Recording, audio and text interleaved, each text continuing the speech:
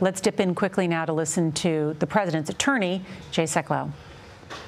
That this idea of the solicitation of foreign interference is deplorable. I wonder if he thought that about the fact that the Clinton campaign had sought, when it's completely corroborated, it's uncontested, the Steele dossier, who was utilizing both supposedly assets that a former British spy had in Russia to get information on the president, then candidate. Was that not foreign interference? Was that not an attempt for foreign interference? So you can get on your horse and act haughty and proud about it, but you know what? Let's look at what the evidence says. And here's what the evidence says. There was foreign involvement, but let's not forget where it originated from. Let's not forget, and we haven't even begun to put on our case yet. We still will not begin until actually tomorrow morning. But I want you to think about this. Where did that foreign intelligence come from? Foreign information come from?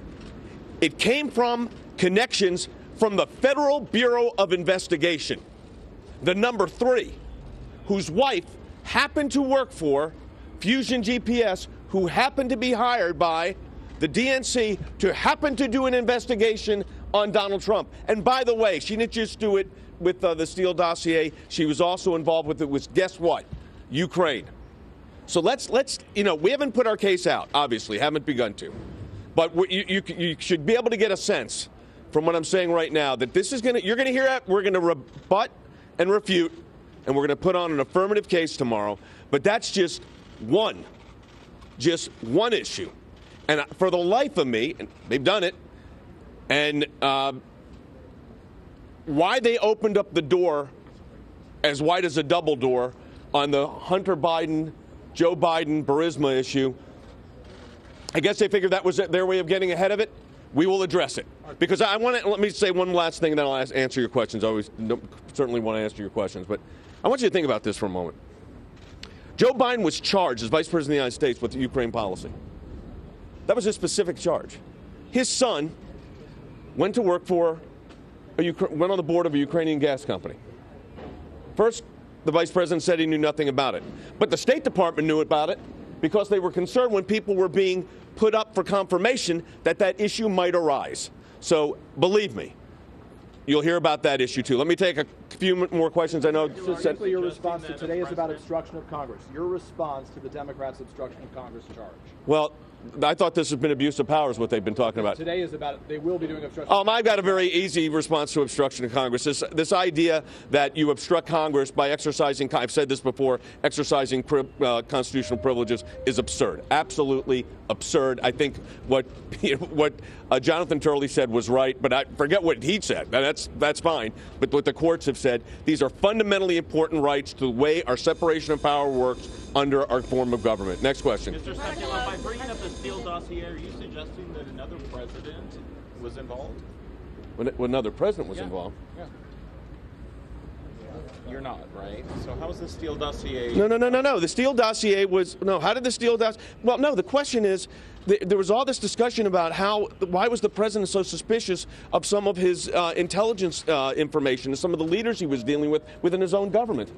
Well, the number 3 at the Department of Justice, wife, was working for a firm that was working on a dossier against the sitting president of the United States. So don't put words in my mouth. Let me be crystal clear. Yeah, we're concerned about it. That was the number 3 at the FBI, who for the life of me I can't figure out. He's still there in some capacity. But think about that. She was also, as I said, working on Ukraine. Next question. Will you be using both Monday and Tuesday to present your defense next week? Well, I mean, as far as how long we'll go, I can't make that determination yet. Look, here's what happened. The Senate asked for an accommodation. We were prepared to go as long as they wanted us to go tomorrow. They asked, I think it was 10 to 1 was the final decision. We'll present from 10 to 1-ish. So that was the Senate's decision. Yeah, we were ready to go, but we have to. It's the Senate's decision. We respect the Senate's process. I think members had. They gave you 24 hours, though. So they said, we don't want you to use all 24 hours? No. They said, can you proceed for 3 hours tomorrow and then take the other time you need to present your case? We will make that. By the president saying that he's upset with TV ratings? No, we'll be live on 10 o'clock tomorrow, I suspect. So, well, I mean, trust me, there'll be plenty to cover. Mr. Sekulow, yes. Is the defense team at all concerned about ABC's reporting this morning of a recording reportedly showing that Trump said "take her out" about Ukrainian ambassador? Was that was this the one where they said there was a conversation that involved that? No, I'm not concerned about that at all. Jay, you have been a paid legal advisor to the president, right? You're a paid advisor. Are you being paid for impeachment work, and the other lawyers also getting paid? Yeah, lawyers are. I wouldn't say paid advisor. I'm the president's retained counsel. Yeah, so I don't discuss my legal fees, but we're paid for our legal services.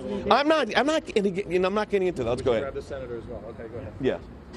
Can you talk about on tomorrow what we're going to see? We're not going to see Ken Starr or anybody like that. Tomorrow?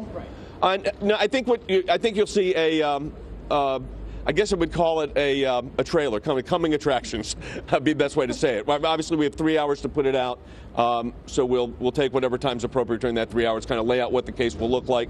But no, next week is when you'll see the full presentation. But there'll be plenty to see. Senator Warren?